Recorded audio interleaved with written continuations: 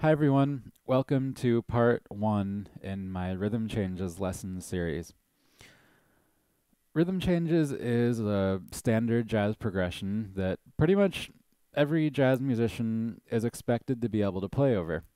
If you go to a jam session or you have a gig, there's a very high likelihood that someone's going to call a Rhythm Changes tune and you're going to have to improvise over it.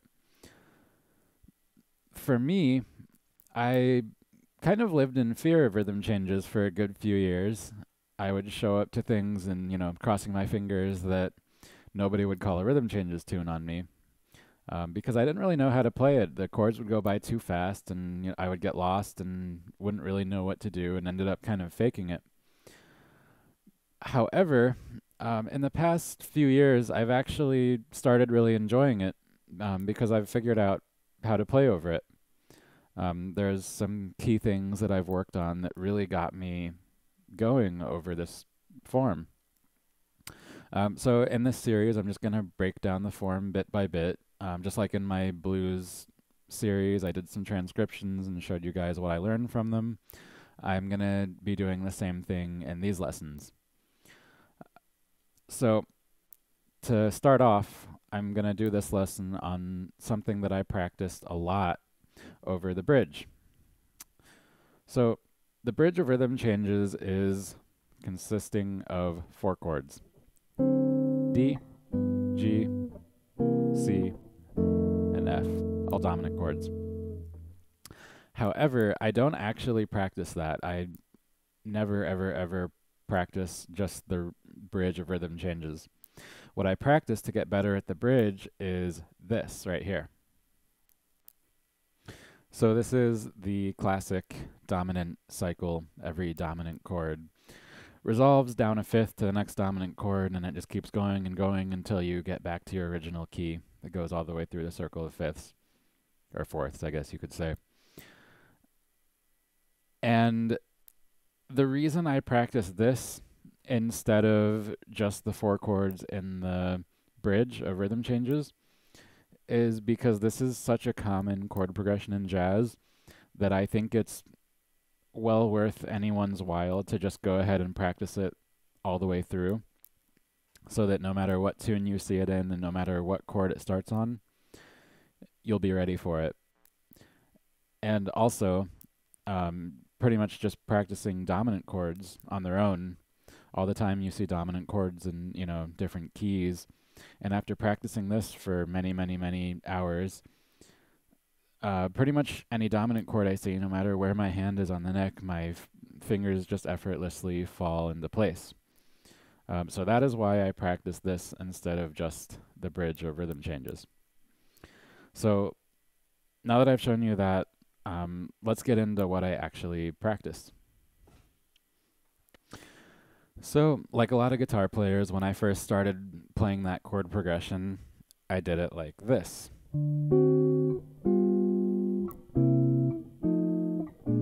Just moving it down the neck so that I keep all of the chords in root position. That is convenient for guitar because you only need to know a couple shapes, and they're easy shapes.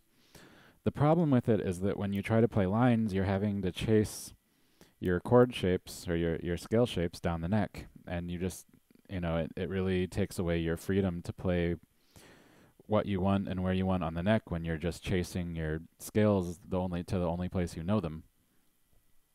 So what I did to get over that is I learned all of these chords in the same place on the neck using some inversions and just, knowing all of my shapes up and down the neck for each chord.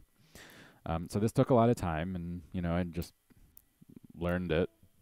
I learned it here, I learned it here, I learned it here. And then, you're back up to the 12th fret and it repeats. So I'm just going to show you guys that for like around the 5th fret here. I'm playing like some 9 chords or whatever I feel like. It doesn't have to be like some perfect voicings, just so that you're pulling up the shape in your mind and you see the scale on the fretboard as you play the chord. So here we go. D, G, C, F, B flat, E flat, A flat, D flat, G flat, B, E, A, D. And I practiced that until I could do it a bit faster.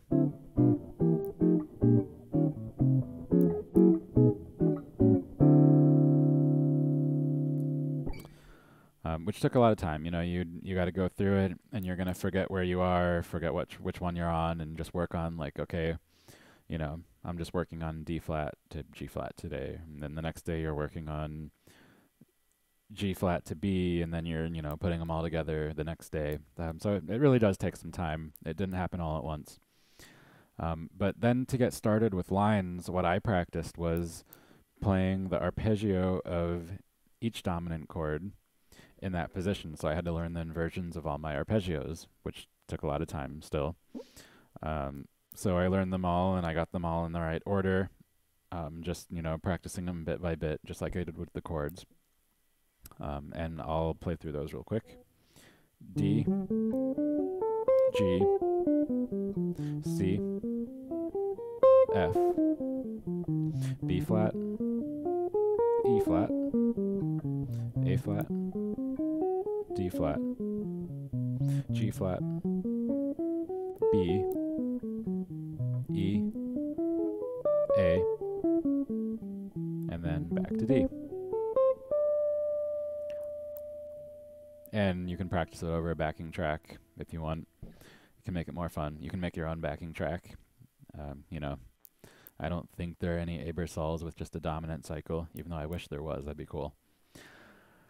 And I practiced the crap out of that until I never had to worry about like what chord was next. I just knew it immediately without having to think. So I'll do that a little bit faster.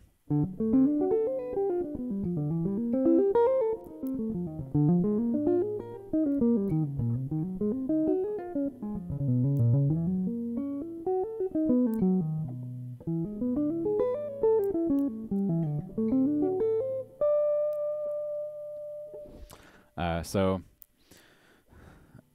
I kind of messed up a little bit, or I hesitated a little bit in the middle of that. So had I been practicing, I would be focusing on that area right now. Maybe I will later when I'm practicing. So right now I'm just going to show you guys, I made a backing track for this. I made it just typing it into iRealB. I highly recommend making some practice tracks like this. I have some other ones that I'll share in later lessons, what they are. But my next step is going to be improvising with those arpeggios as opposed to just playing them straight through. Just sort of, breaking them up and trying to make melodies out of them so that it's not as much of an exercise as it is a very controlled way of improvising over a cycle.